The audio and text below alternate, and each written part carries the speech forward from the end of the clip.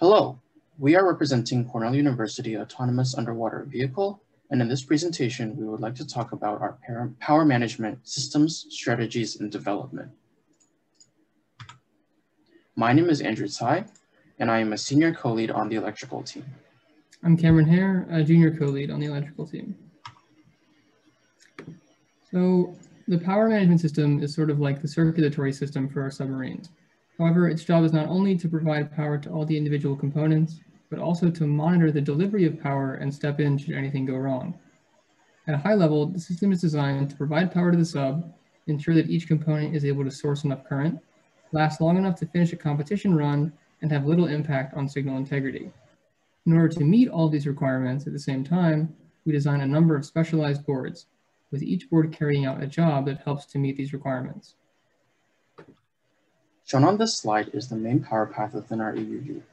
The merge board reads the voltages from our two connected 16-volt battery pods labeled A and B and determines which one to draw power from. It then sends the same 16 volts out to the DC-DC board, as well as other noise-insensitive boards and components, such as the thrusters. The DC-DC board shifts the voltage down to 12 and 5 volts, which are used by the power distribution board and routed to the noise-sensitive boards and components. The noise distinction is that in order to preserve signal integrity from our microcontrollers and sensors, we use two separate power planes in our system, one for noisy components such as actuators and thrusters, and a plane that is isolated for minimal noise. The interconnectivity between all of these boards is due to the backplane, on which the circuit boards are mounted. Another key point to note is that the backplane and all of the boards mounted on it are PCBs fully custom designed by our electrical team. When it comes to our competition strategy, the power system is designed to reliably enable us to operate the sub for long periods of time, as well as to help with debugging through several means. A key part of preparing for competition runs is to have ample practice time. Although practicing in the university pool allows us to test and fine-tune our functionality, the environment in the competition pool is completely different and presents a number of challenges that can only be overcome through practice. To this end, it is important that our power system and delivery is designed to be ready to run for long periods of time at competition and when we have practice slots. When it comes to debugging, information about power delivery is made available to the software of the sub, which allows for easy visualization. The AUV accommodates two pods that it can draw power from. The battery pod structure is as shown, with a 16-volt lithium polymer battery sending power through a Seacon cable, connecting the large front connector to a connector on the sub. There are several reasons for the battery pod design, especially pertaining to competition. With such a modular design, which can be quickly plugged into the sub without needing to remove any enclosures, we save a lot of time when it comes to testing and running the sub over a long period of time, which can require battery changes. Another key feature employing the use of these pods is the hot swap feature, which is managed by the merge board. The merge board is able to read the voltages from the two connected batteries and takes the battery with the highest remaining voltage to draw power from. This enables us to hot swap batteries. In other words, if one of the two batteries is reaching a low level, we can safely unplug it and immediately swap in a charged one without interrupting the power source to the AUV, since it would be drawing power from the second battery.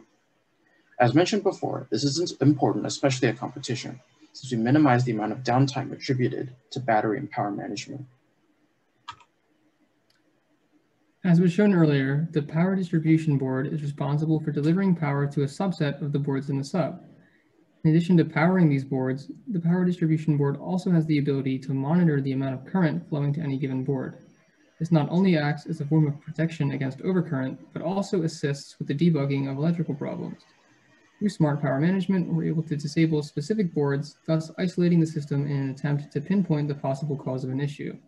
Furthermore, the smart protection against overcurrent alerts us to the board or components that have been shut off, which assists in addressing any issues that may be at hand.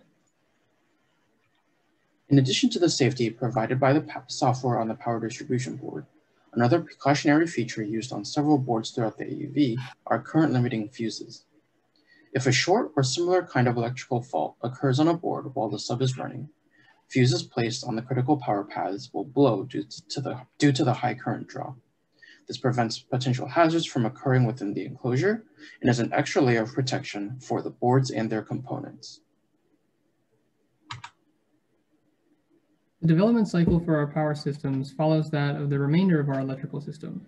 In the fall semester, all of the electrical members turn a set of requirements into a schematic for a PCB.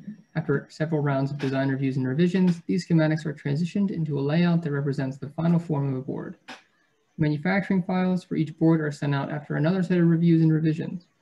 When we return from winter break in the spring, each member populates their own board with the components that they have chosen and writes the desired functionality into firmware. Then, each board is tested on the bench to check for mistakes.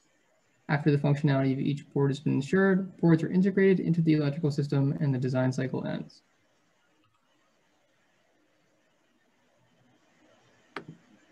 To show our design cycle in more detail, we've included images of the 2021 power distribution board that have been taken at several steps in the design process.